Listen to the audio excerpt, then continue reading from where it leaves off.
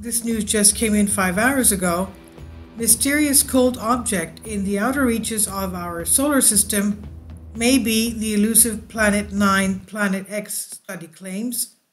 Planet 9, what we call Planet X, Nibiru Wormwood, is a hypothetical super-Earth-sized planet, anywhere from 4 to 10 times the size of Earth, in the outer regions of our solar system. In January 2015, a team of astronomers claimed to have discovered the giant Planet X orbiting the Sun based on mathematical calculations, with some astronomers questioning this data, the idea that it exists.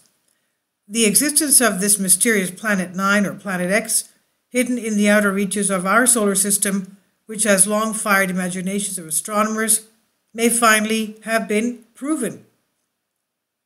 Now, the new study claims it has assembled data pertaining to a mysterious object which, although not overwhelming, is worth checking. Matthew Kenworthy tweeted, "Wow, Rowan Robinson in a single author paper on a search for Planet 9 in the IRAS data with the candidate IRAS source. Expect several people running to their telescopes to confirm the image. File under huge if true." So, hailing back to 1983 when a small and cold object was sighted some 20 billion miles from Earth, speculations on Planet X, as it has been dubbed Planet X Nibiru Wormwood, gained renewed interest in 2016, but nothing had ever been directly observed. So, in hopes of making a breakthrough, Professor Michael Rowan Robinson from Imperial College London turned to the archives. He was driven by hope that there might be a blip on the old data to substantiate the planet's existence. Kindly support my Patreon account. The daily posts are 5 videos daily, and they are totally different from what I have on my YouTube channel. Thank you so much for your support and that you find all my content so interesting. You'll find the Patreon account details in the description box. The study analyzed data collected in 1983 by the infrared astronomical satellite IRAS. It operated for 10 months and took a far infrared survey of 96% of the sky. The survey used what has been suggested is the perfect part of the electromagnetic spectrum for finding small, cool objects such as Planet 9. And now we have a tweet by Mike Brown. Remember Brown and Battigan? They were the ones that originally came and said the perturbations of the planets of the outer solar system, perturbations of the Kuiper Belt objects show that there must be something big out there. Well, he was one of the professors. Mike Brown tweets today, "Fun paper out today on the search for Planet 9 using old IRAS data. Nothing too compelling, but there is one candidate that Rowan Robinson mentions before mostly dismissing it as unlikely to be real. Still, if it is fun to ponder. What if it is real?" This is what his tweet said.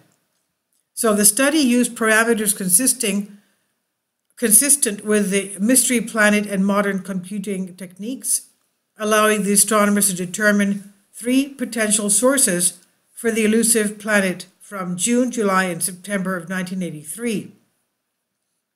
The revisited data points to the satellite having picked out an object moving across the sky in a region of space close to the galactic plane. Now, points from that region are affected by the galactic cirrus, filamentary wispy clouds that glow in far infrared. The findings published in the preprint server XIV, Rowan Robinson admits the tentative probability of the object being Planet 9, which would be 5 to 10 times larger than Earth, orbiting up to 800 times farther from the Sun than our planet. This is amazing. This is just amazing. So he went back and rehashed through the data of 1983, you see. He conceded that what could be Planet 9 could also be just noise from these clouds. The fact that 3 time points show the movement of the object would potentially allow a calculation of its orbit period around the Sun.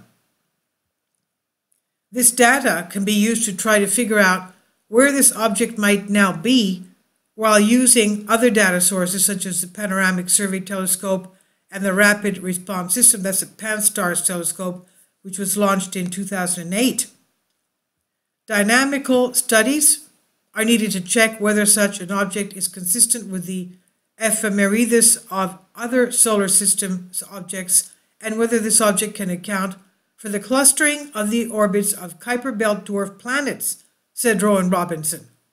So this is what the clustering of the Kuiper Belt dwarf planets is probably doing because of the gravity of this planet, which is 5 to 10 times bigger than our Earth.